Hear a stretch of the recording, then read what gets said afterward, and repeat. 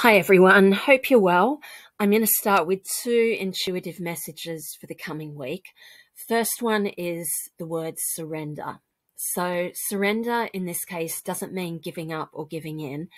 What it means is to stop putting excess mental energy into something. So this situation will resolve itself in the right way, whether this week you spend hours thinking about it or not. So the advice is just try and let go of it for a little while. Relax, put your mind and energy on other things if you can, and trust that things will develop around this situation in the right way, according to the karma around the situation. Okay, so second message is vindication.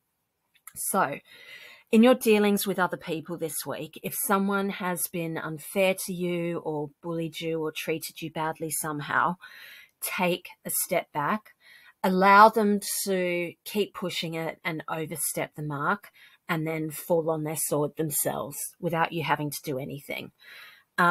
If you get involved in their control dramas, they will drain your energy.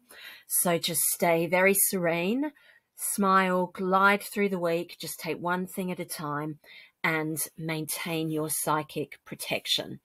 And then their negative energy will just bounce off you and deflect back onto them. They will destroy themselves. You don't need to get involved in that. Okay.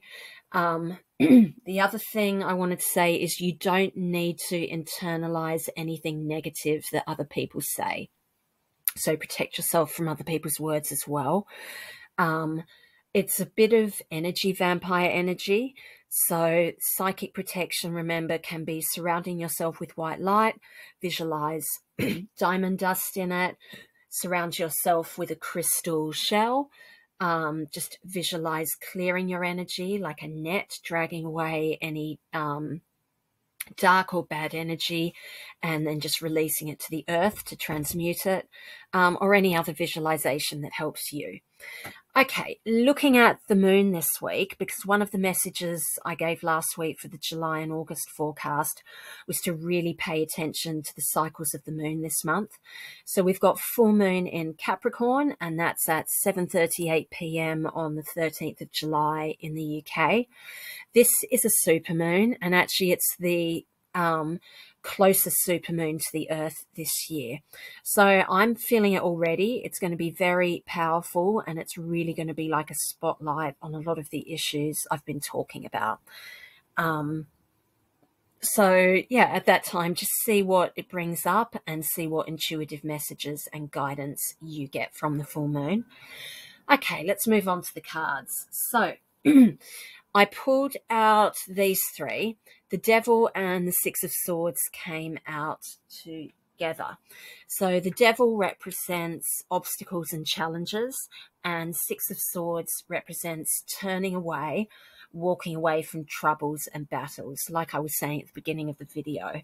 So again, it's that message of not engaging when you're provoked by someone or even threatened this week. Just turn away.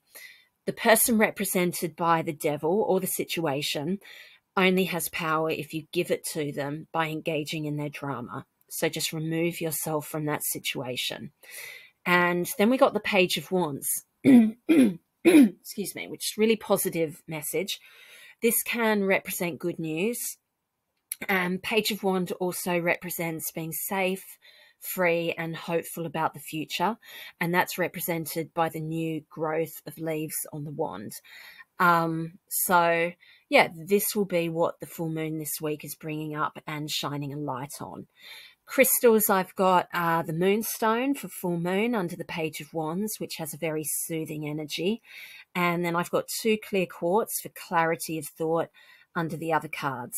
So that is for representing your inner light. It's saying that to remember that your inner light can deflect and block out any darkness around you this week and protect you from it. Okay, I'm going to post the song link as well. It's called Surrender, and it's from Sunset Boulevard, the musical. So you may want to listen to that. I think the lyrics have some nice messages in them. Okay, Have a good week, everyone. Thank you for listening, and I'll talk again soon. Bye-bye.